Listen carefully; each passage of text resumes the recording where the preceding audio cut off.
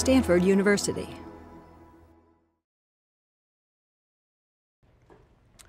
Okay, well, welcome to lecture number 2 of CS 193P for fall of 2013-2014 academic year. And today we're going to have some slides at the beginning, a little more talking, and then I'm going to have quite a big demo that's going to try and hopefully synthesize all the things I've been talking about on the slides for the first 2 lectures, which is that we're going to start building our card game. Okay, this card matching game is going to be our substrate for the first 2 weeks of learning some Objective-C, learning about Xcode, learning about how iOS hooks up the controller and the view and the model to make a UI. So if you remember from last time, we did this card thing that we did the entire card. It was a very simple class, got a couple of properties, 3 properties there, and 1 method, and that's pretty much it. And so today we're going to go on and do another class, which is a deck, okay, the deck of cards. And remember that card and deck are generic. They're not specific to playing cards, right? A playing card like the Ace of Clubs or the King of Hearts, something that has all that in it, that's a playing card thing. These are general cards and decks. So this could be a deck of flashcards, a deck of foreign language words you're trying to learn or whatever. So we're trying to keep these deck and card classes somewhat generic. So here's deck. It should look familiar in terms of its basic structure, right? We're importing our superclasses framework there, and then obviously importing our own header file in our implementation. And the interface for deck is going to have these 2 kind of fundamental methods. One adds a card to the deck, and one draws a random card out of the deck. Okay? And the add a card to the deck is a little bit new to you because you can see it has 2 arguments. Okay, this is the first method you've seen that has 2 arguments. So far you've only seen methods with no arguments, or a method with 1 argument, like match. Match had 1 argument, or the setters, they also have 1 argument. So notice that when you have multiple arguments in Objective-C, they're kind of interspersed with the names of the method. Okay, so the name of this method, this long method, is add card : at top : That's the name of this method. Okay, so the at top part is actually part of the name of this method. And the arguments, like the card that you're going to add, and at top, which is a Boolean whether to add it at the top of the deck or at the bottom of the deck. Okay, those arguments are interspersed, and we'll see how you call such a method in a moment here.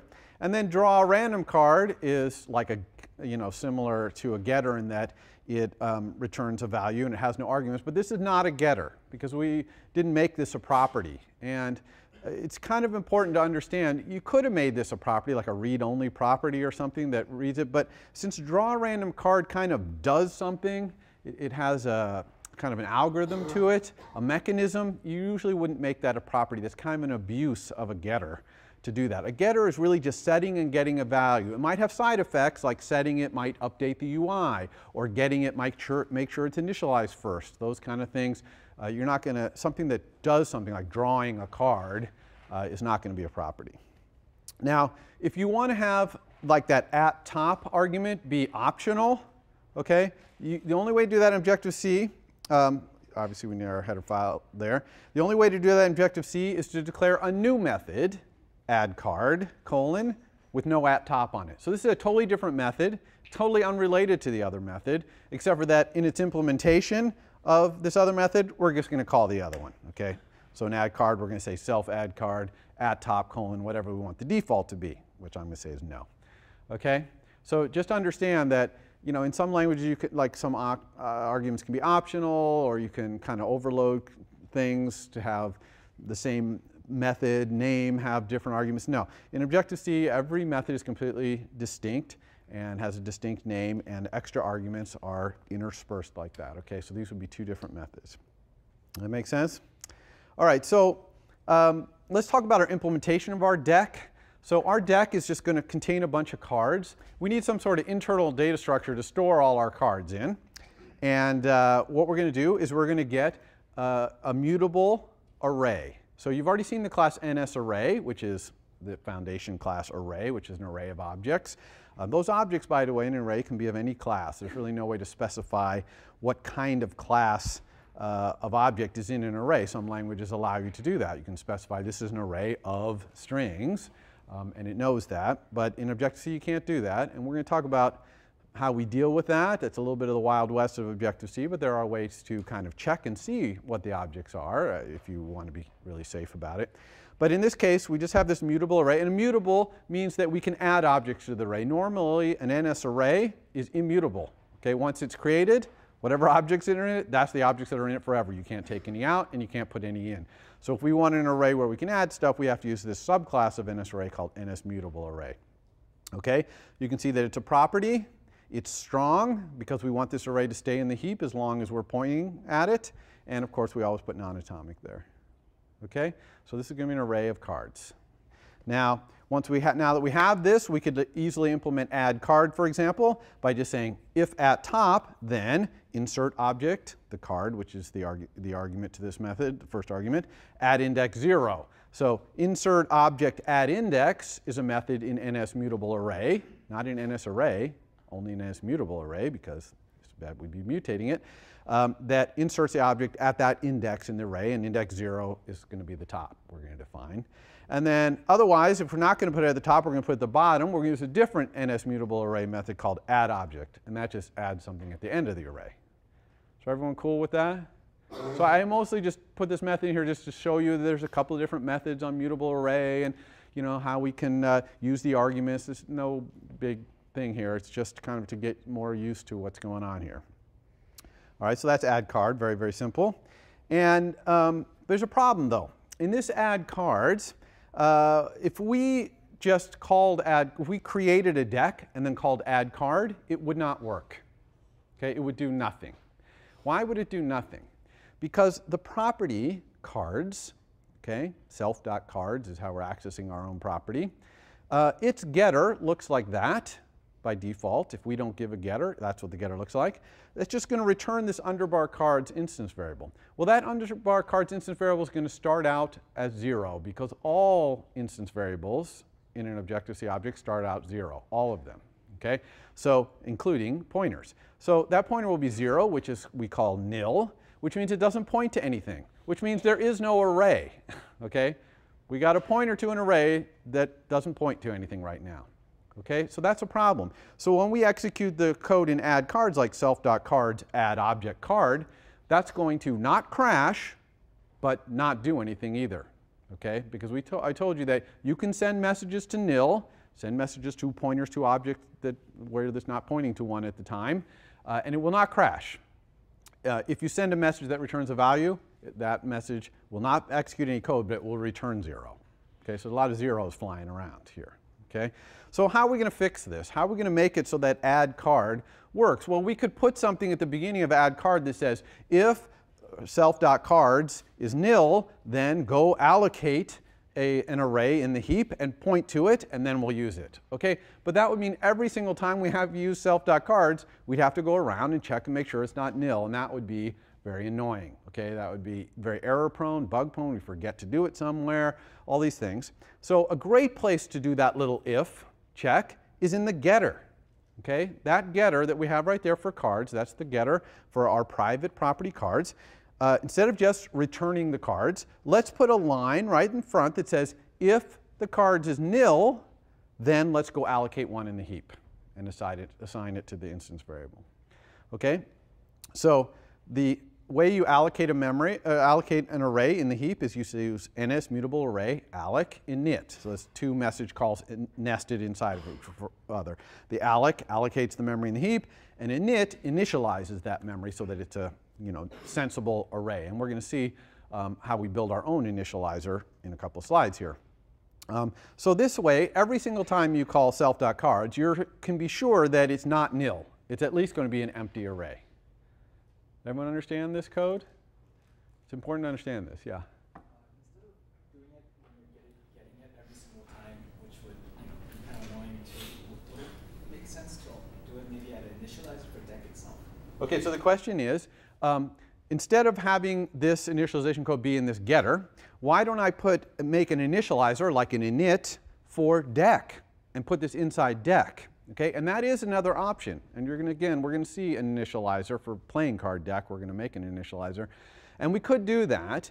But having the initialization of this thing be closer to the actual getting of the property is more, it makes your init less full of a bunch of junk like that.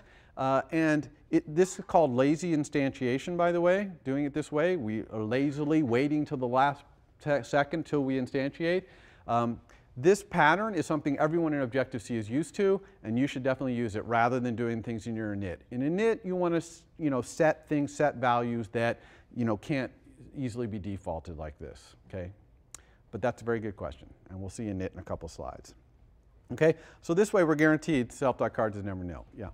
What is the underscore? So the underscore is from last lecture. Remember that when we create a property, Objective-C automatically does this thing, assign synthesize, cards equals underbar cards. So in other words, it assigns an instance variable called underbar, name of property, to be the storage space for that property. So that's why underbar cards is automatically created for us there, behind the scenes. That assign synthesize doesn't pop up in our code, but it's there behind the scenes. That's a very good question. Any other questions about this? Okay. So let's collapse down some of this stuff and look at draw a random card. Okay, so draw a random card, all it wants to do is get a random card out of that self.cards. Okay, so that code is very simple as well. So we just get a random integer. That's what arc4random does. If you don't know, it's just a C library function, gets a random integer. And then that little percent after it means mod, okay, integer modulo. And then self.cards.count is the number of cards in our self.cards. Okay, so we're just going to get a random index into self.cards. Then assign a random card to be self.cards square brackets index. Okay, so this is that same square brackets to access an array kind of syntax. And it's interesting, that self.cards square brackets index, actually that's a message send, believe it or not. That's same as self.cards object at index, okay? It's just some special syntax, some syntactic sugar to make it so you don't have to have a long object at index. It's actually object at subscripted index or something, real long method name. So it's just a beautiful little simple syntax, but that is a message send to get the card at that index out of the array.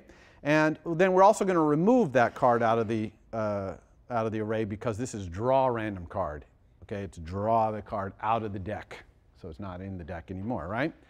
Now there's a problem with this code as well, which is what if the deck is empty?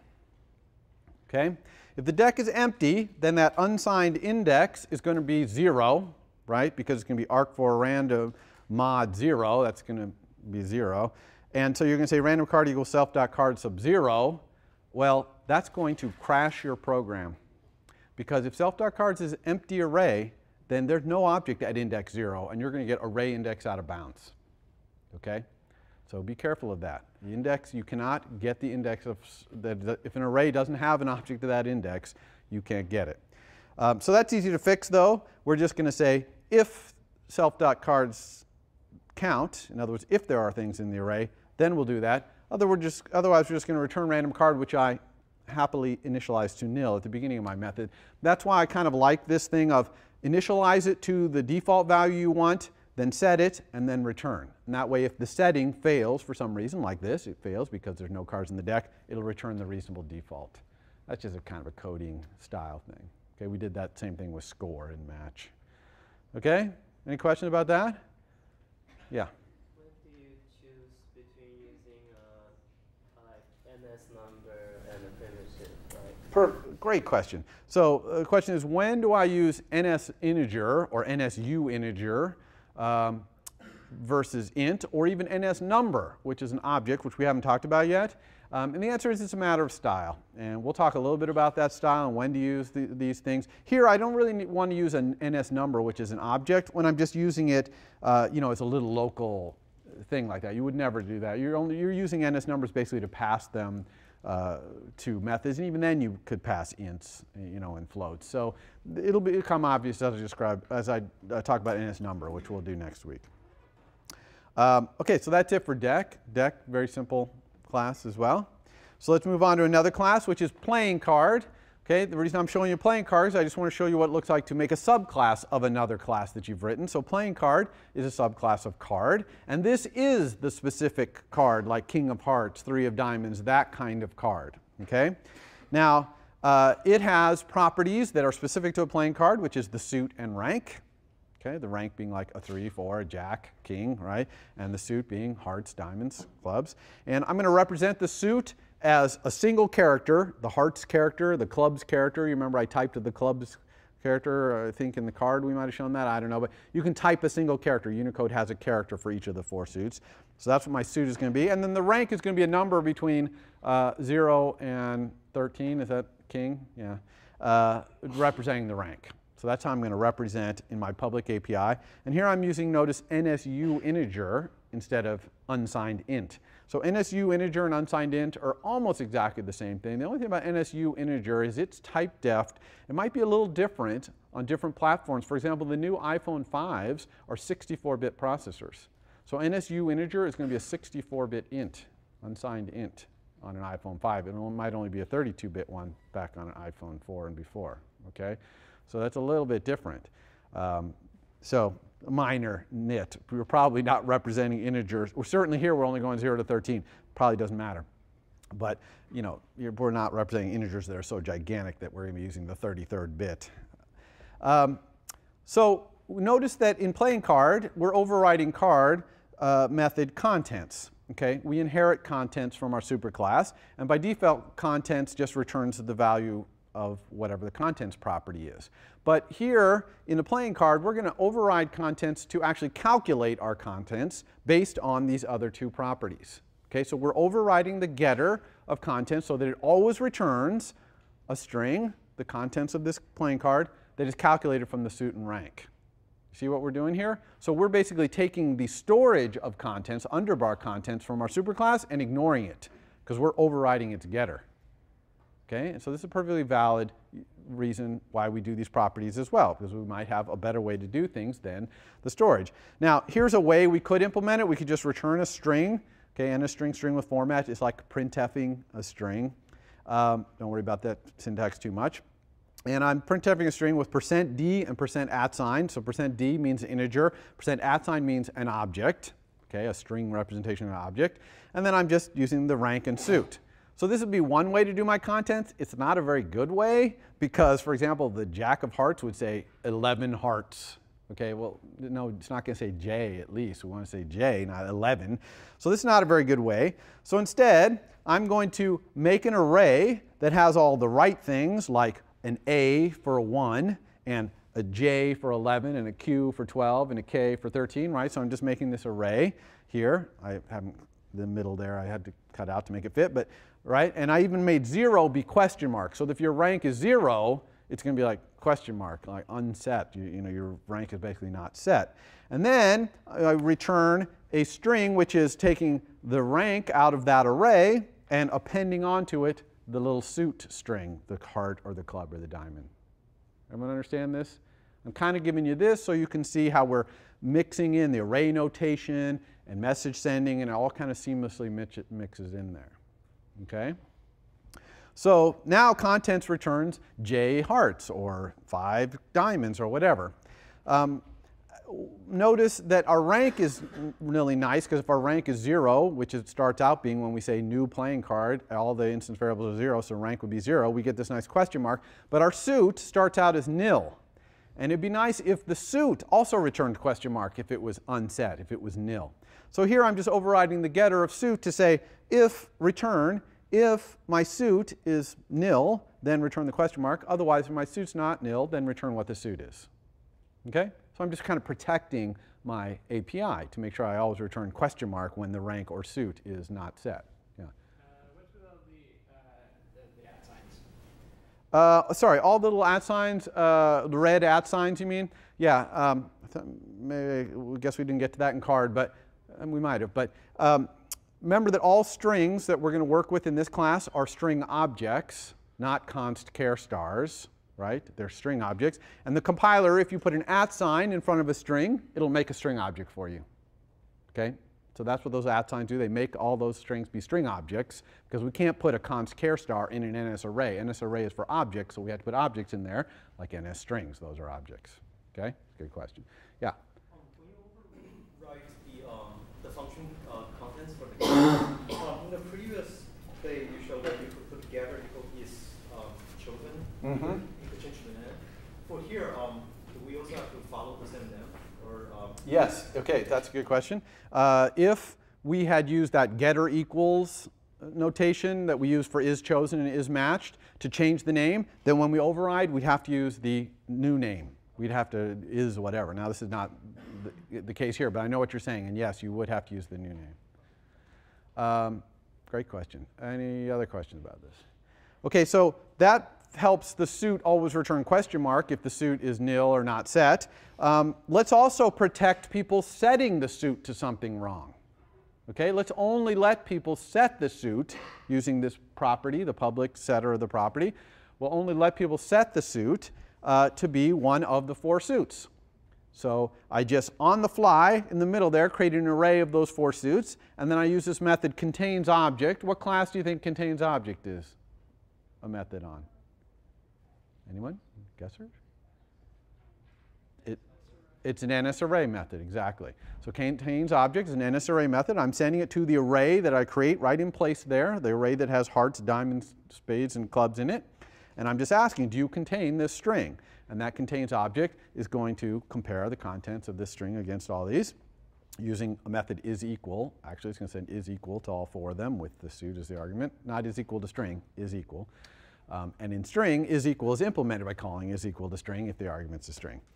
Anyway, more detail than you need probably there, but this is obviously protecting us, so there's no way we can set our internal suit storage variable to anything except for those 4 suits. Yeah? So in the 2 places where you have arrays, one rank strings and also in the condition, it seems that you're allocating the array every time the method is called.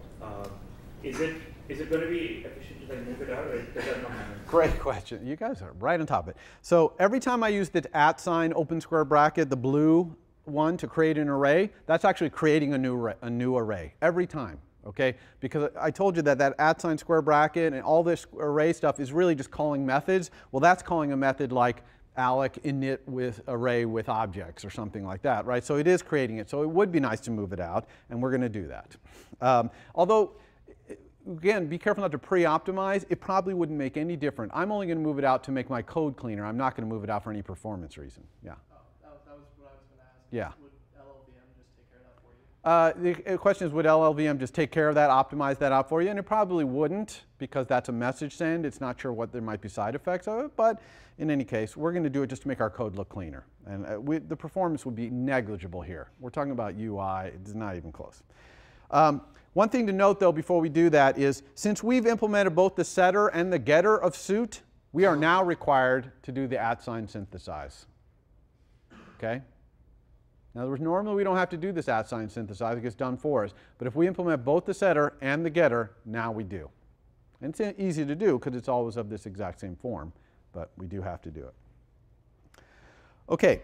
So let's do what we were saying. Let's take that little array of suits we have in there and put it in another method. Now, again, I'm not getting any performance by doing this. Okay, I'm just getting code cleanliness by doing this because I'm still, every time I call valid suit, it's going to create it again. Now, I could use a static variable. This is C. I could store this array, start it out being nil. If it's nil, set it to this array, and then it would only create it once. But be careful, again.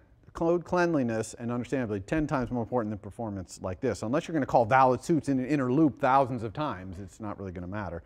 But once I move that up into a different method, this kind of method that I moved it to is a little different. Notice that it has a plus. You see a plus there instead of a minus starting it? Plus NS array valid suits. Okay, a plus method is a class method. Okay, that means you send it to the class, not to an instance of an object. All right? So since you're not sending it to an instance, you can't use any instance variables or anything like that. You can only just kind of do generic stuff. So the only thing we really use plus methods for, class methods, is 2 things really. Creating things, like in the previous slide when we had string with format, that's a class method. That was creating a string for us. And then also utility methods like this. like that return constants and things that our class wants as utility methods. But here's an example one. And the way we call a class method, you've already seen me call a few of them, but here's calling it here, is we put open square bracket, the name of the class, the name of the method. And again, it could have arguments. It's just like any other method, but everyone understand this? Okay, and if you go back and look a couple slides and you see open square bracket, NS string, string with format, same exact type of syntax. Okay, so that's what a class method looks like. Again, for creating things basically, and for utility methods. And we'll talk about the difference of when do we create something with a class method versus alloc init. We'll talk about that soon. I'm also going to make valid suits public. That way people who are using my playing card know what the valid suits are. And all I need to do is put it in the header file. Boom, it's public now. Okay? So let's do a similar thing here with those rank strings. Okay? So I'm going to take those rank strings, that array of rank strings right up there, and I'm going to put that in a class method. Okay? And again, this is for readability, not for performance, because every time I call rank strings, it's still going to create that thing again. And then I call it instead up there. And I'm not going to make rank strings itself public, but I am going to make another class method called maxRank, which just looks at how many strings are in rank strings. And I'm going to return that as a public method.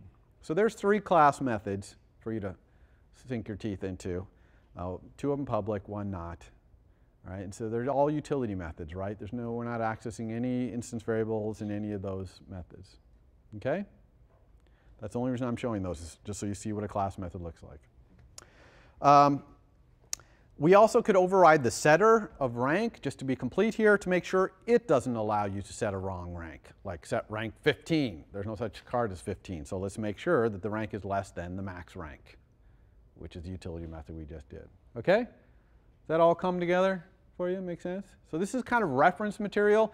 You have these slides that have all the annotations of all the things I'm saying, so feel free to go back and look at it and remind yourself about all these NS array, syntax, and all the class methods, all that stuff. Okay, the last thing we're going to look at is the init method business. Okay, so we're going to have another class here called playing card deck. All right, and a playing card deck is a subclass of deck, right? And it has no public API. It's just going to override a method that it inherits indirectly from NSObject. Okay, NSObject through deck, which doesn't touch it, all the way to playing card deck, and that method is called init. Okay, so this is the same init, same kind of method that when we created that array, that mutable array, we said NS mutable array alloc init. So someone is going to call this playing card deck init method, namely you in your homework, are going to call this by doing playing card deck alloc and then on the outside init. Okay, and that's how you're going to create a playing card deck, and that is how we create most instances of objects. Not all. Sometimes we do things like the NS string with format, but most of the time, more than half the time, we do alloc and then on the outside init. Okay, listen carefully. Never call that alloc thing without wrapping an init around it. Okay, don't ever do that. That makes no sense to have an object allocated in the heap that's never been initialized. Always have that nested. And vice versa, never call that init except for when you wrap it around an alloc. And definitely never call that init more than once. Okay, and if you obey my rule of only calling it wrapped around an alloc, you can't call it more than once. Okay, init is not something like you can re-init. Init happens once, right after alloc, and that's it. Okay, that is a hard and fast rule we never break. Okay, so you heard it here. Don't forget. All right, let's look at the wacky return type to this init method, okay? You might think that this init method should return a playing card deck star because it's kind of initializing and maybe it returns itself. And in fact, init does always return self, okay? So init is always going to return self. Okay, more wackiness there, which I'm going to describe. Just for convenience, it always returns self so that you can do like playing card deck alloc, init, send it a message, okay? So it's just convenience that it returns self. But it can't really have its return type being playing card deck star because it inherited this from NSObject, and NSObject already defined it as would have already defined it as NSObject star. You see? So it's kind of weird that you're inheriting a method whose return value would have to change every time you overrode it. So they invented this new thing. This is new for iOS 7, by the way, called instance type. And what instance type means is this is going to return an object that is of the same instance as, same type, same class type as the object you sent this message to, okay? Which makes perfect sense for inits. And in this class, that's probably all you're going to use this for, right here. So if you don't really understand what I just said, it's explained in the slides, but if you don't really understand it, just know that whenever you do an initializer, it's going to return instance type as its return type, and you're always going to return self. Okay? Now, also just take my word for it, we're going to do these next lines of codes as well, because they are really strange. That first line, self equals super init, that is weird. That is super weird. Okay? Assigning something to self in Objective-C, you just never do that except for this one time, and that's in your init. Okay? You take self and you assign it to calling your superclass's initializer so that your superclass gets initialized. Why do we assign the result to self? It's kind of ancient history as to why this has been done for a long time. Basically, we're checking the return of our superclass's init to make sure it properly initialized, because at any time, if your initializer cannot initialize itself, it should return nil. Okay? And that lets everybody know, any of your subclasses or anyone trying to alloc and initialize you, you could not create a well-formed object. Okay? So you can see how this code, strange as it is, self equals super init, and then if self, I'm going to initialize myself, return self. That's going to ensure that I don't even try to initialize myself if my superclass, when I call its init, it can't initialize itself. Okay? So just do it. If you don't understand it, don't worry about it too much. Just do it. Now, one thing here is we're talking about init with no arguments. It is possible to have initializers with arguments, because sometimes you need arguments to properly initialize a class. And we're going to talk about that a little more on Monday. Okay? So today we're just going to kind of bare bones init. So what does this init need to do? What do I need to do to have a well-formed initialized playing card deck? Well, a playing card deck has 52 cards in it, one of each kind of card. Okay? King of clubs, 3 of diamonds, every one, 52 of them. So I just need to iterate through all the suits and then iterate through all the ranks and create a card and add it to myself. So here's me iterating through the suits, iterating through the ranks. Everyone cool with that? Then I'm going to import playing card because I'm going to create a playing card alloc init. Then I'm going to set that card's rank, set that card's suit. Rank and suit are my little iteration variables there. And then I'm going to add it to myself. And I'm a deck, so that's perfectly fine. Everybody cool with that code? So now I'm a well-formed playing card deck, and I can be used to draw random cards and all that stuff, which you will need to do for your homework. Okay? And in fact, for your homework, you're going to have to type all 4 of these classes in. I want you to get experience entering classes, typing the thing, watching what Xcode complains at you as you mistype things, and stuff like that. And then you're going to be using playing card deck and playing card. Well, playing card deck and card really are the 2 main ones you're going to be using to do your homework. Okay? Questions about that? Okay. So that's it for the slides. So now I'm going to do a big old demo.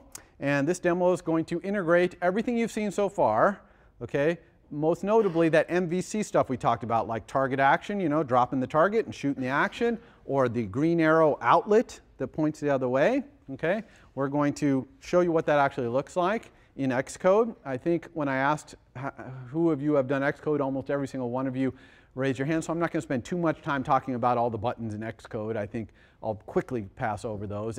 But they are, if you haven't used Xcode, it's in very much detail in the lecture slides. There's kind of this walkthrough. By the way, if you're following along in the lecture slides, my demo is not going to be exactly like what's in the slides. The slides cover a little bit more than I can cover in 40 minutes here. And it's also reference material. Okay? So if I do something today in this demo, and you're like, how did he do that? If you go look in those slides, it'll tell you. So do not feel like, I got to furiously write down every button click he's going to do in the next 40 minutes. No way, okay? Follow along in those slides if you want, or just close your laptop and watch and let it sink in, because you're going to have to reproduce what I'm doing in the next 40 minutes for your homework. And those slides are going to walk you through step by step how to do it. So do not feel like you need to do anything right now, but let this all sink in. Get a feel for what's going on. Okay? And then when you sit down to do it, you'll be guided through it. Next week, we're going to talk a lot more about Objective-C, answer some of these more detailed questions like NS number and some of these other things people are asking. And we'll talk about some of the specific things about Objective-C, like dynamic binding and protocols and things that you don't generally see as much in other languages or don't exist in other languages. So we'll try and cover all that so that by the end of next week, you're up to speed on Objective-C. You're starting to really run with Xcode. And so the week after that, we can really start doing some high power iOS 7 stuff. Okay, so demo here. Let's put that. All right, so the demo I'm going to run in Xcode. So I'm just going to launch Xcode. So Xcode you get by going to your Mac App Store. That's this thing down here, right? Okay, the App Store on your Mac, and you just search for Xcode and find it. It's free. You download it and you run it. Okay, it's as simple as that. This is what it's going to look like when you first bring it up, this splash screen here. As the quarter goes on, this will fill up with all the projects that you're doing. You're probably used to that if you know Xcode. And what we're going to do today is create a new project. You can either check an existing project out of source control, or you can create a new one. And so we're going to create a new one. So when we create a new one, it wants to give us a little bit of help by offering to create a template for different kinds of applications, like an OpenGL game. Okay, it'll create some framework for that for you. Master detail application is something we're going to do later in the quarter, although we're going to build all the code ourselves. We're not going to use this template. And this single view application one right here is basically a single MVC, which is how we're going to start all of our applications in this class. With a single MVC, then we're going to add more MVCs and build up. Okay? So this is your basic single MVC app. So we're going to click that. And here it's going to ask for some information about it, like what do you want to call this app? This is a card matching game I decided to call Machismo. Okay, so that's going to be the name of our app, just for fun. And organization name can be anything you want. It's going to appear in the headers of all the classes that you create. So I make mine be Stanford University. You can make yours be Bob's Game House or whatever. This identifier should be unique to you. So I have edu.stanford.cs193p.instructor. You might have edu.stanford.cs193p.yoursunet.id. That would be completely unique. These reverse DNS is a really good way to create a unique name. And it's going to create a unique name for this app by combining this with the name. So you can see it's done that here, this bundle identifier. And then this class prefix, this template is going to create a view and a controller for us. And this is saying, what do you want the name of your controller class to be? By default, it's going to be called view controller. Okay? But if you type something here like card game, now it's going to be called card game view controller, which is a little better name for us. So that's just the prefix it's going to put on the name of your controller that it creates for you. And then finally here, we can create an app here just for iPad or just for iPhone, or a universal app that will run on both platforms. Now, when you create a universal app, you still have to design your UIs separately. Because if you have more screen real estate, you're just going to design a different UI. Okay, iPad is not just a big iPhone. You can do a lot more stuff and you have more screen real estate. But you still might have a lot of your MVCs shared, right? Because that iPad might have little sub areas that are an MVC that are exactly the same as on an iPhone, or very, very similar. So totally supported in iOS 7 to build apps that target both platforms, and has great tools for letting you build your two UI separately and share all the MVCs underneath. Okay? We're going to do iPhone only here just because it keeps the screen small and I only have so much real estate here. I see on the iPad, oftentimes I'll click on apps that are made for iPhone. So is that automatically done? Or yeah, so the question is, if I'm on my iPad and I run an app that's iPhone only, yes, there's an emulation mode essentially that will kind of make a big iPhone-shaped thing on the iPad screen. So we're going to do iPhone here, so that's it. I'm going to hit next. Next, it wants to know where you're going to put this project. I strongly recommend putting it in your home directory, in a directory called developer, in your home directory. Okay? Unless maybe you're working on different class, maybe you have a CS193P in your home directory and then another class. But bottom line, put it in your home directory. Do not put it like in root or somewhere like that. That will cause or has in the past caused problems. But a great place to put it here, this is my home directory, CS193P there. I see home directory, developer. This is where I'm going to put it. I don't have any projects yet. This little thing down here, source control, we will be talking about that. It's really nicely integrated into Xcode, but we're not going to talk about it today. So you can leave that unclicked. And so here's our new project. You can see it shows us this screen, which you get to by clicking on this very top thing up here. So this is kind of like our project settings, and there's a whole bunch of settings here. We'll be talking about all this stuff as the quarter goes on, but today we're not going to talk about any of it because we want to focus on our MVC. And our MVC, this right here, main.storyboard, is our view. Okay, that's our view of our MVC. And then you see this card game view controller M and H, that's our controller. There's no model here. Your model is going to be those 4 classes, deck, card, playing card, deck. That's going to be your model. So you'll have to enter that in. I'll show you at the end how to do that. This little thing here, card game app delegate.h and m, we'll talk about that briefly, especially when we start talking about things like multitasking.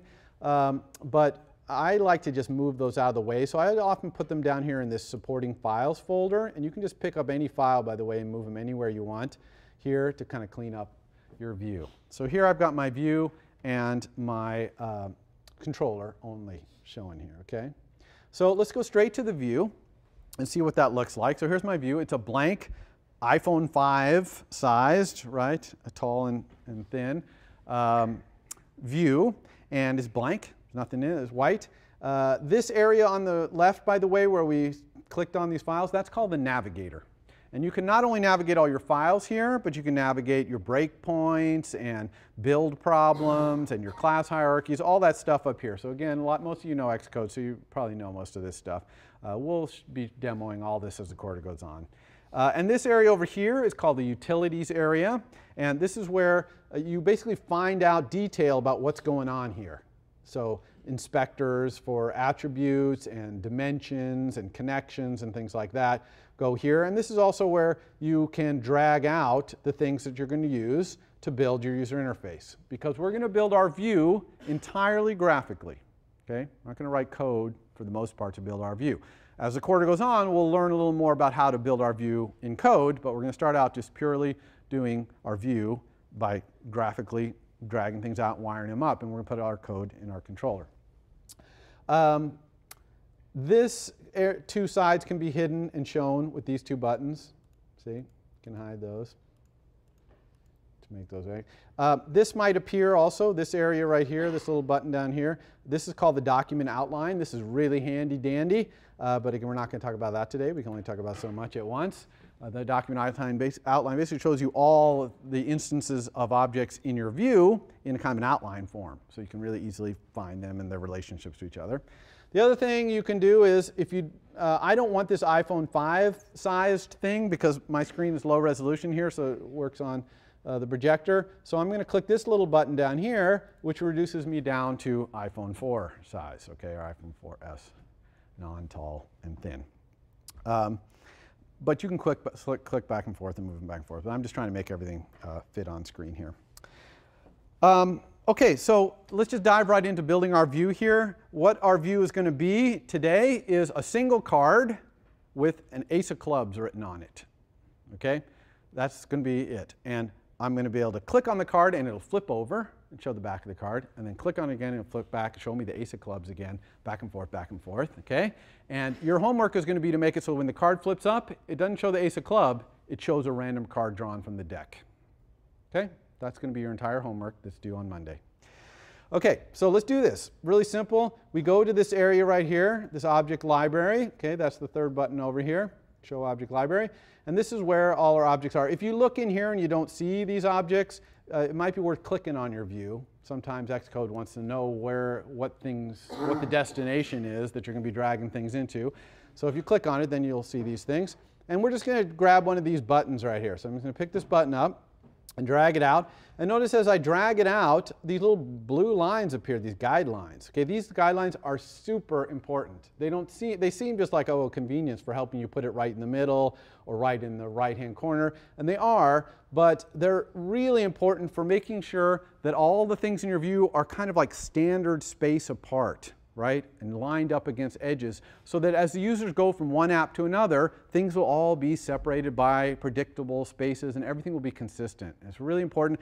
And there's a mechanism, you can see this switch right here, Use Auto Layout, which is introduced in iOS 6 and vastly improved in iOS 7, especially in Xcode, that allows when your user interface changes size, like it goes from being an iPhone 4 to an iPhone 5, or it rotates from being vertical to being horizontal, or it's on an iPad in a bigger space, for all the buttons and everything to kind of move to a new position that makes sense, or at least most of them, right? And then maybe you might have to move a few of them by hand, depending on what's going on, but it mostly automatically lays it out. And this is really important because I'm sure devices will continue to be differing sizes as new devices come out over the years. So doing auto layout is important, and these blue guidelines are the #1 most important thing for auto layout. We're going to cover auto layout in detail, and there's a lot to it. All these buttons down here have to do with auto layout, but getting those blue guidelines, making sure you drop things with at least one blue guideline somewhere is really important to kind of get you going down the right path with a properly auto laid out UI.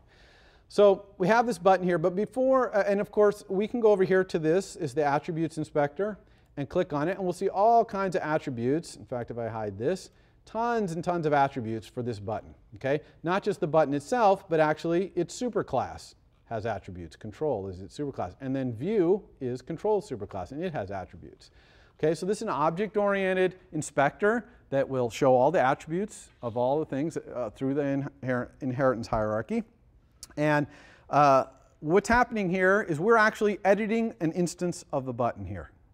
So we are not, and I know in some systems you lay out the button, you set the size, and you set the attributes, and then behind the scenes a bunch of code is being generated to create the button. That's not what we're doing here. We're actually editing live objects. They're essentially going to be freeze-dried, and then when your app runs, add water, they come to life, okay, with all their attributes set and all their sizes and positions and all their auto layout information in the object, okay? So it's a little different than you might be used to in some other systems. So anyway, before we edit the attributes of this button, though, let's change our background, because this is a card game, and most card games are on like green felt, right? So let's make our background be more like a green felt. So I'm just going to click on the background, which is this view right here, and you can see its properties. So I'm going to change a couple, or just one of its properties, which is the background. You see this background white color right here? So if I click on this, I have some recently used colors, I have all these kind of black and white colors, and I also have other. And if I bring up other, it brings up the crayons, okay? It also brings up other ways to choose colors, but I like the crayons, okay? And so, where are my crayons? There they are. So let's pick a green, like moss is a good green, clover. I kind of like moss better. So that's kind of a card game background. And that's it. So we've set the background color of our views. Okay? And all the attribute setting is just like this. You just set it and set it and forget it. So let's go back to the button and its properties. Okay, the button I want to look like a card. Well, a button in iOS 7 basically looks a lot like a hyperlink on a web page, just like that button does right there. Okay, that blue button. That's not really appropriate for what we want. We want it to look like a card with a little rounded rect and a white background, right? And then we want the back of the card to look the same but have some kind of design on it or something like that. So the way I'm going to do that is I'm going to set a background image for my button. Okay, a background image is like a rounded rect. So let's take a little aside here and talk about how do we get images into our app. Okay, we want to use images in our app. It's very common to want to use images in a graphical application like on a phone. So how do you do it? And the answer is you go down here to this place called the image asset library, images.xc assets, that's Xcode assets. And you can see there's already a couple of slots for icons here. They're not set, but this is the app icon. And also you can have a launch image that will appear instantly when someone launches your app, and then as you're initializing, happening behind the launch image, and then it'll show your actual UI. So it's kind of quick launch image. And we'll talk about this on Monday. We'll set the app icon for Machismo here. But I'm going to actually drag in some other image. So I have some images here. And for example, I've got this Stanford logo right here. So I'm going to drag that Stanford logo in, because I want to use it, and that's it. You just drag it in here. It says Stanford. But notice that it kind of has this weird thing here, this 1x and 2x. You see that? And that's because every image that you're going to use on in iOS wants to have a normal resolution version that's going to be used like on the iPhone 4, non-retina displays basically, and then a 2x, twice as high resolution one that will be used on retina. And it'll automatically pick the right one depending on what you're running on. Okay? You don't have to do anything about it, but you do want to provide these higher res ones. And these higher res ones aren't just necessarily the same exact image, just, you know, made more high resolution. They might allow you to do, for example, here I got a Stanford logo with the little tree. See the tree in there? So maybe this is too low resolution to really get a good looking tree, but I can get the tree in at a higher resolution, so I put it in there. So it's not that common that the two ones would be actually different looking, but they could be. It's certainly allowed they could be. I also don't want to really call this Stanford. I'm going to use this as my back of card. Instead of having, you know, some kind of design, I'm going to have the Stanford logo be the back of my card. When my card's flipped down, I see the back, I'm going to see a Stanford logo. So I'm going to call this card back. Okay, because that's, I can call it anything I want. I also have things for the front here. This one right here. This is blank card with a rounded corner. There it is. Can you? Oh, you can't see. It's white because it's a white card, so you can't see it. But I'm going to use that. I'm going to call this one card front, and I also have a high-res version of that as well. Okay, so looks good. So as much as we can see of it. Okay, so now I got some images. And now I want to use them in my view. I want to set this card to use them. So I'm going to start with my card here being face up when it runs. When my app runs, the card is going to start face up. In your app, when you get your homework, you're probably going to want to start it face down. The reason for that is my app only shows one card, ace of clubs. So it's fine if it comes up with ace of clubs. But you don't want your card to come up ace of clubs for sure. And it might be a little more work for you coding-wise to initialize it to come up with some random card. So just have it come up face down. Make it a lot easier on you. Okay? So how do we set that? Really simple. I've got the button selected here. Here's its properties. One of its properties is its background image. Okay? So I'm just going to click here, and you can see that all images that are in my assets library would be here. Okay, and if there was a really lot of them, you can type and it'll match it. So I'm going to make it be the card front. So it made it the card front, but I don't see where's the rounded rect? Okay, I can't see the rounded rect, and that's because it's too small to see the rounded corners very well here. So you can just take this thing and resize it. Okay, and I'm going to make it, I want it to be about a 2 to 3 aspect ratio, so I'm going to make it 64 by 96. I know this happens to be a very good size. And I've resized it. Now you can see the little rounded corners, you see? So this is that image I dragged in with button written on top of it. And of course, I moved it a little so I can put it back in the middle using my blue guidelines, right? And of course, I don't want my card to say button on it. I want the ace of clubs on here. So I'm going to just double click on it. I could also edit that up here. You see right here where it says button? I could click it here. But I'm just going to double click directly on it. I'm going to type ace. And how do I type clubs? Anyone know? Alt something or other. I like to do it this way. I go to the edit menu, special characters. You get this magic thing. You ever seen this? Kind of cool. You just double click. Find the clubs and double click. All right, so there's my ace of clubs. Yeah, but you know, that's not quite right either. I don't really like that blue A. I really want the A to be black. And it could be a little bigger. There's more room for it. So I can go over here, for example, and change the font. I can change it by clicking this little thing to make it bigger. Or I can actually click on this T and even set which font it is. One thing that's really important in iOS 7 is the typography. Okay? Picking the right text styles is really, really important in iOS 7. And we're not going to really talk about it here. We're just going to use the system font.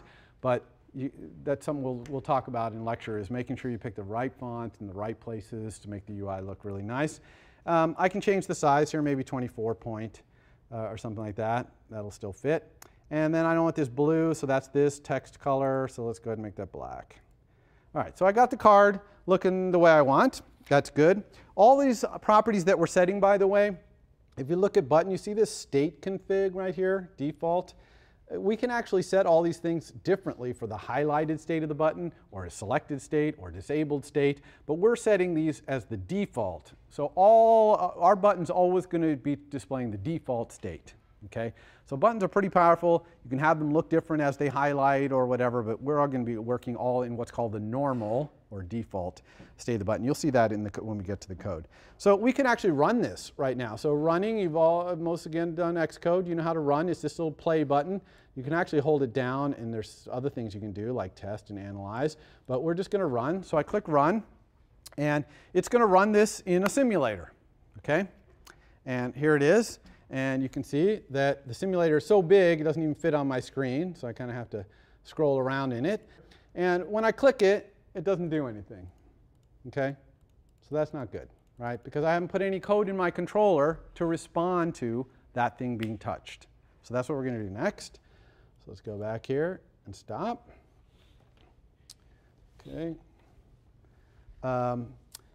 So how do we do that? Well, it's pretty interesting how we do that, actually. I'm going to make some more space here. And what we need to do is connect up to our controller. And we do that by putting our controller's code side by side with our view. All right? So I'm going to click this little button right here, this butler icon, and that puts side by side. And by default, if you have a view up here on the left, it's going to put that controller's code on the right.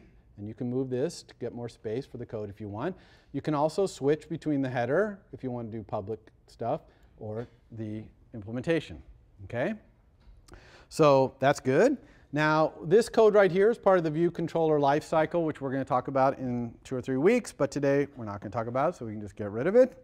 And let's just start by saying when this button gets touched, we want it to flip over. So we need to make a connection between our view and the controller. And we're going to do that thing where we hang the target out and shoot the arrow, okay, called target action. And this is going to be kind of wacky. You're probably not even going to believe this when you see it. The way to do this is you hold down the control key. So I'm holding down the control key, and I'm dragging a line from the view directly into our code. Okay? And then I let go. And it says, oh, you want a connection between your view and your controller, do you? Here's what I need to know. So it's asking us, what do you want to call this connection? So this is going to be the name of the method. It's actually going to create a method here that gets called when the button gets touched. I'm going to call it touch card button. That's a good name. Here it's saying, what do you want the type of the argument to be? We'll talk about this later, but for now, we obviously want the argument to be the button that is sending us this action, okay? Which is going to be nice because then we're going to talk back to it and tell it to flip itself over. There's other things we can set here, like what kind of event do you want to send this action. And you can actually set it so there's no argument. It just sends touch card button with no arguments. But here we want it to have the argument of the sender, the button sending this message. You can even send the touch event along, but we almost never do that, like 0.1% of the time. So here I'm going to have the sender. So when I click connect, it creates a new method. And that method is wired up to that button. In fact, you see this little round circle? If I mouse over it, it'll show you that's what it's connected to. Okay? So this is just a pretty normal looking method right here. The return type, IB action, that's actually typedef void. This method actually returns void. The reason that Xcode puts IB action there and typedef's IB action to void is just so that it can tell which methods are target action, so that it can do stuff like this, okay, the mouse over. But the compiler ignores it. The compiler sees it as void because it's typedef to void. So it's purely an Xcode thing to this IB action thing. And then you can see this method has one argument, which is the sender. That's the button sending us this message. And it's going to send this message every time a touch goes up inside the button. Touch up inside, right? That was the event. So that's when it's going to send this message. So that's perfect. That's what we want. So every time this happens, what do we want to do? Well, we want to flip the card over. Okay, so let's start by just flipping it over to the back. And the way we're going to do that is we're going to create a local variable called card image. Okay, and you noticed it was trying to help me type there, and you're going to see a lot of helping here. And UI image is another class in iOS, okay, just like UI button is a class. UI image is a class, as you can imagine, stores an image. Could be a JPEG image, could be an animated GIF, it could be a TIFF image, whatever, okay? So it's a very powerful image holding class. And it has a class method called image named, and you give it a string like card front or card back, right? And it will look in the assets library and give you an image of the right resolution, depending on whether it's going to go on. Actually, it'll give you an image with both resolutions, and then depending on where you display it, it will, you know, pick the right resolution, whether it's on Retina or not. So that's cool. We got the image. So now we're just going to tell the button to set this as its background image instead of whatever's on it right now. So to talk to the button, we do open square bracket sender, right? You see that the sender is the button sending us this message, okay? Set, okay, I'm going to start typing set background. And you see as I start to type, Xcode is suggesting to me what I might want. Now it knows that the sender is a UI button, so it's only suggesting button methods here that start with set B, set background color, set background image, and set bounds. Okay? Notice I'm also getting some help at the bottom. See, isn't that cool? Little 1 or 2 lines of help. And I could click on this link and it would take me to the documentation. We're not going to do that for time reasons. But I can also just click one and it picks that one and immediately selects the first argument. So I can type that. Okay? So I'll do that. Card image. And notice here when I type CA, there's a lot of things that start with CA that could go there. But Xcode's pretty smart. It knows that a local variable is much more likely what you want here than all these other CA functions that start with CA. So it automatically selects that for me. And if I hit tab, by the way, it's going to basically escape complete it, tab complete it. And if I hit another tab, it goes over here. This little for state thing is just what I was talking about, where you can set this for the highlighted state or the selected state or disabled state. We're just going to do the normal or default state of this button. Okay, so we're setting the background image for this button. And we also need to set the title because we don't want to see that ace of clubs when we flip it over backwards. So I'm just going to set it to that. Okay, that's the empty string. I could also say nil there. Okay, but I'm saying empty string just to see what an empty string looks like. So actually, if we run this, if you hit Command 3, it makes it smaller. Command 3? Okay, let's try that. Oh, ooh, cool. Let's see there. Awesome. So there you go. So there's a miniature version of it. Okay, so here's our card, and if I click on it, oh yeah, it flips over. Yes, Stanford logo with the tree. Oh, but now if I click, it doesn't do anything else. It always flips over to the back, which is exactly what our code does, right? So that's good. So let's fix it so that it flips both ways. Okay, and I'm going to do that by saying if the, actually I'm going to do one other thing first to make this code a little simpler is instead of having this local variable, I can just take this and pop it right in there. Okay, and that's very common to do that.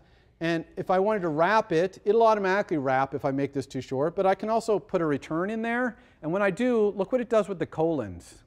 See how it lines the colons up? It will always do that. If you press return in the middle of a message send that has multiple arguments, it'll line the colons up for all the arguments. It's really cool. So you can see all the arguments lined up left and right. So anyway, I'm going to check to see if the current title, okay, that's a button method, if it's a string, if that length, okay, is non-zero, okay, so that's testing there to see if the length is non-zero. That's a cool way to do it because that'll work if the button title is nil or if it's the empty string. Because the button's title starts out nil. If you don't set it to anything, it starts out nil. So here with one line of code, I've checked both the initial state possibly, not in our case because we set the title to be 8 clubs, but in your state case it might be. Then we'll set it to one thing, else we'll set it to the other thing. So we just wanted to set this to this, right? So if there's a title on the button, in other words, it has ace of clubs, then we're going to switch over to the back. And if there's no title on the button, then we're going to switch back to the front. Okay, ace of clubs. Okay, so now when we run, our card will flip both ways. Okay, so really simple to wire stuff in your controller to do what you want. The next thing we're going to do is okay, I'll show you really quickly here. If you hold down the Option key, very important key, do you see how it puts a question mark and starts highlighting things? That's going to allow you to transition into the documentation. So if I want to know more about this current title, if I hit Option, click on it, see I get a little bit of help right here. It's a property, it's read-only, it's non-atomic. By the way, if you see retain in the documentation, that's the same as strong. Okay, retain is the same as strong, basically. A little bit of description here, but also hyperlinks. And if I click on one of these hyperlinks like this one, it takes me into the documentation. This is a separate window right here. And you can navigate around in this documentation. You really want to get familiar with all this. I can't really show it all to you today for time constraints, but you can do things like search, like I could go find UI button here. Okay, here's UI button. I might scroll down and go to, for example, set background image. Here's set background image for state, which we just saw. Maybe I'll click to go UI image. Right? You can see all this. There's nice descriptions of the class at the beginning, and then all the methods, et cetera, et cetera. So definitely you want to become a master of that documentation. You can also option double click on things, and it'll take you straight to the documentation. If you don't want to get the little help one first, you can go straight in. So option is a key one for that. Let's go ahead. OK, notice that this little space along the bottom here appeared when we ran the application. You see that? This is the debugger on the left, and this is the console on the right. Okay?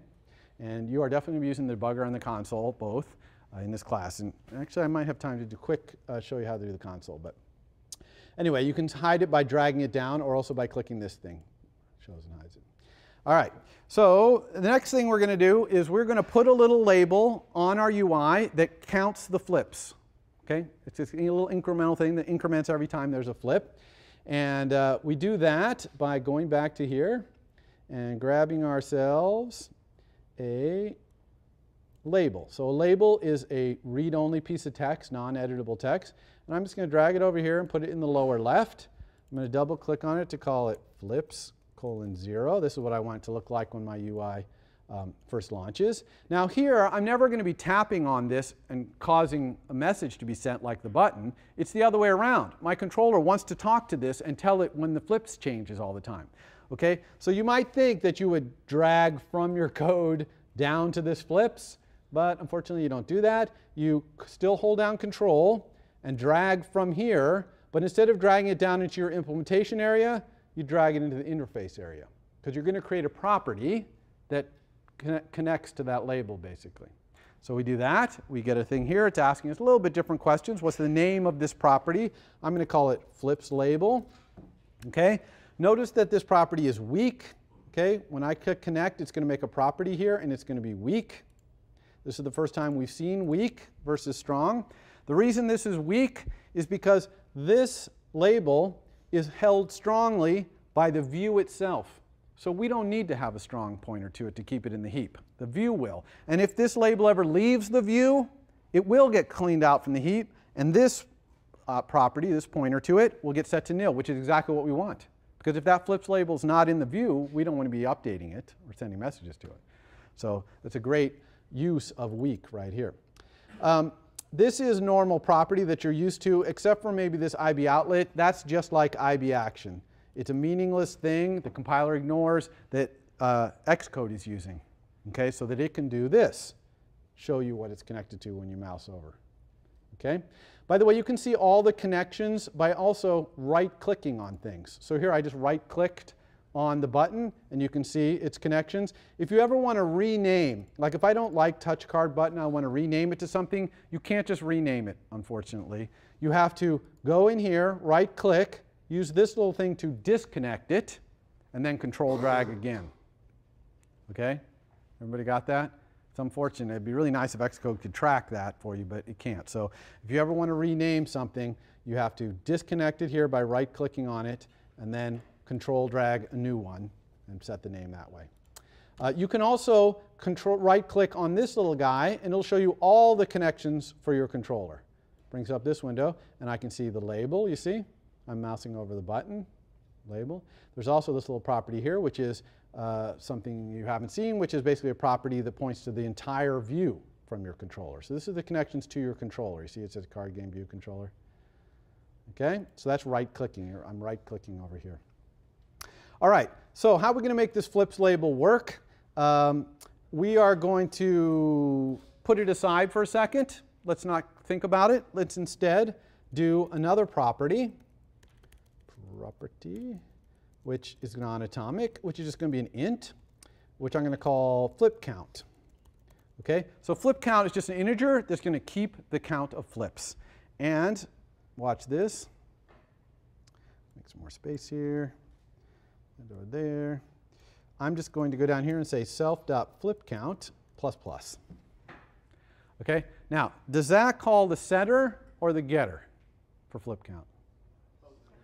Both, exactly. That is calling both the setter and the getter. It's calling the getter to get the flip count, then it's plussing it, and then it's calling the setter to set it back. Okay, so that's kind of a funky line of code right there. That's the same as saying self.flipCount equals self.flipCount plus 1. So it's calling the getter and the setter. Okay, so now we got this nice flip count. It's keeping track of the count. How do we hook that up to this thing over here, which I'm going to make a little bigger, by the way? Okay, how do we hook that up? So that says flips colon 1, flips colon 2, flips colon 3. Well, we're going to do it using the setter for flip count. Okay, so normally the setter for flip count would look like this. Okay, and here's another great use of setters and getters, which is to keep UI in sync with a property. And I'm going to do this by saying self.flipsLabel, flipsLabel.text equals, sorry, it's hard to type standing up, equals NSString, string with format, which you've seen before, flips colon %d self.flipCount. Okay? So now every time flip count is changed, we're going to update the UI. Make sense? Any questions about that? Okay, so let's run. Okay, here's our thing. So click, flips over, flip count updates, flip, flip, flip, flip, back and forth, working, and the flip count is keeping track of how many flips we're doing. Okay? So you can see this stuff is really simple to wire up, okay? And you know, when you get into building even complicated applications, because you're always going to use these same mechanisms of target action and outlets, and you're going to be using setters and getters to keep things in sync, it's going to be easy to people to understand how your code works. They know where to look to see where UI updating happens, etc. I'm going to do one other thing here. Take a minute and show you NSLog.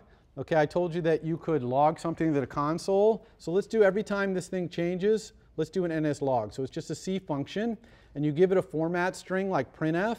So I'll say flip count equals %d, self.flipCount. Okay, so you just put that NSLog in there, and now when we run, you're going to see that in the console, it's going to come up when I click, and it's going to say what happened here. By the way, of course, I can make that wider, and go back to the simulator, and see all these. Okay, so NS logging, awesome way to debug. Okay, sometimes a lot easier than setting a breakpoint, and then when you get there looking at the variables and stuff, just print out what's going on and you can watch it. Especially in the UI, things are sometimes animated, they're happening over time. It's sometimes hard to set a breakpoint in the middle of an animation and see what's going on, but if you do some NS logs, you can kind of see how things progress. All right, the last thing I'm going to show you here is how to add a new class to your app, because you're going to need to do that. You're going to add 4 classes to this. Okay, you're going to start with this, okay, and then you're going to add 4 classes, card, deck, etc. And the way you add a class is and in fact, the way you add any file to your project is you go to the File menu, New File. Okay, and there's all different kinds of things you can add here, database file, schema files, and everything. But you want this one, top left, Objective-C class. Okay, here you're just going to type the name of the class. So for example, if I'm going to add card and the name of its superclass, okay, if you are doing playing card, you can type card here. It doesn't have to be something that's chosen from this list, okay, which is the iOS ones. So here I'm going to make card. I could put card right here. It's asking where to store this. I could put it right in the same place that my card game controller is, you see. But I'm actually a big fan of putting your model in its own directory. So you would use new folder down here to create like a model directory. And that creates a model directory here. Right, there's the controller. Here's the model directory. And so create. So that's going to create card.h&m. Here's card.h&m. Okay, kind of blank versions of them. You can switch back and forth between them here. Notice that if I switch the left, the right changes to match, you see? Change this matches. That's because I have counterparts chosen right here. If you go to manual and pick this file manually, then it won't be doing that magic anymore. But you can always go back to counterparts and it'll keep them in sync. Okay, so you can have, some people like their header file on the left, some on the right, whatever. Also, notice over here, it'd be nice if I can also group these things in the navigator, and I can by having them selected. Do right click, new group, say model right here. And now I've put my model in its own little place right here. I could even move this around, put it down here, whatever. I could put all my 4 classes in there. It is possible to link this group to the file system. In fact, if you just click on a file and bring up the inspector on it right here, you can see that it's got this location where you can specify whether it's an absolute path or relative to the group it's in or whatever. So you can control that. And that's it. So I think that's all you need to do your homework. You're going to type in all your code here for card and add your 3 other ones, type all that code in. And then all you got to do is make that card, instead of showing ace of clubs all the time, it needs to go through the deck. Okay? There's a detailed homework write-up posted. It has all kinds of hints and help and tells you about what the required tasks are and evaluation criteria and all that stuff. So definitely read that thing in detail. Okay? Don't skip that step and just try to go straight to doing it. And if you have questions, I'll be here. That's it. For more, please visit us at stanford.edu.